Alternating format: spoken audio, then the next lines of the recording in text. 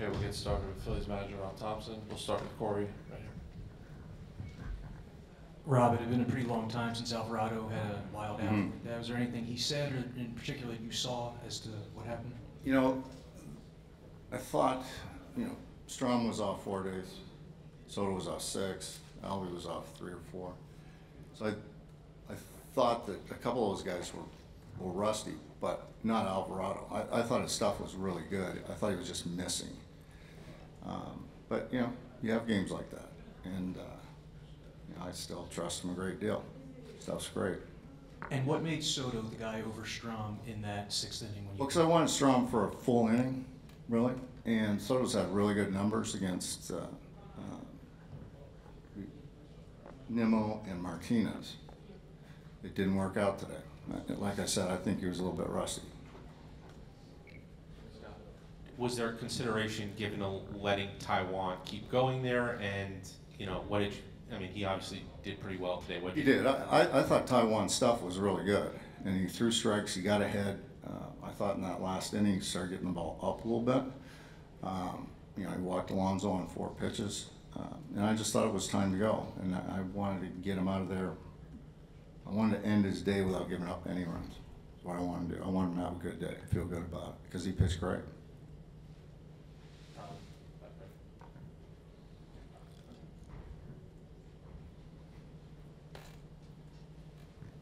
The pass ball on JT there, it looked like, he tried to catch it in a weird way. That was not a cross up, it was just cut. I think the cutter moved just differently than it normally cuts. Yeah.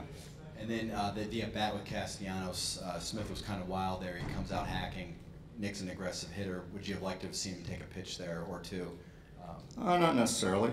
I think the first pitch he swung at was a pitch that he just missed and was a good pitch to hit. So if it's there, go get it.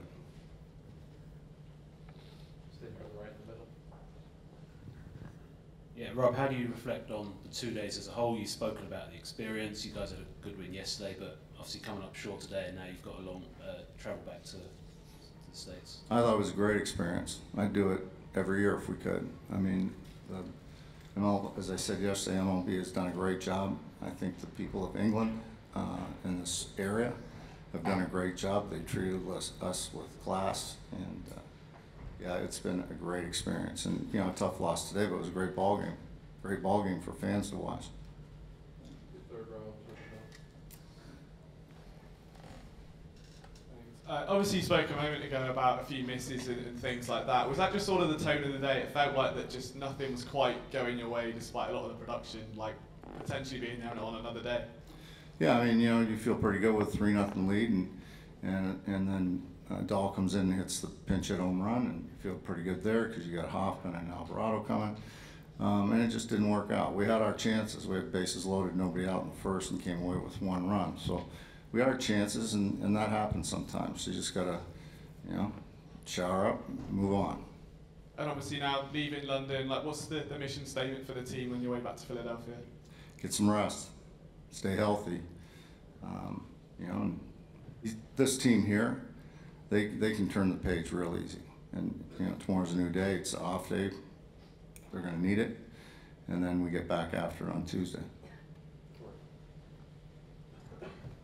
With the kind of stuff Soto has, why do you think he hasn't been able to find consistent results, and what do you think is like the key for him moving forward?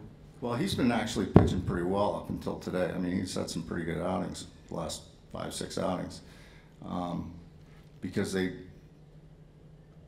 really simplified his delivery. Instead of the high leg lift and then go to a slide step, it's all slide step, and his arm's able to catch up. So, I chalk this one up to just rust. Last one's for Rob. All right, Rob, thanks for coming in. Thanks for everything this weekend. Thank you. It was a great time. Nice job.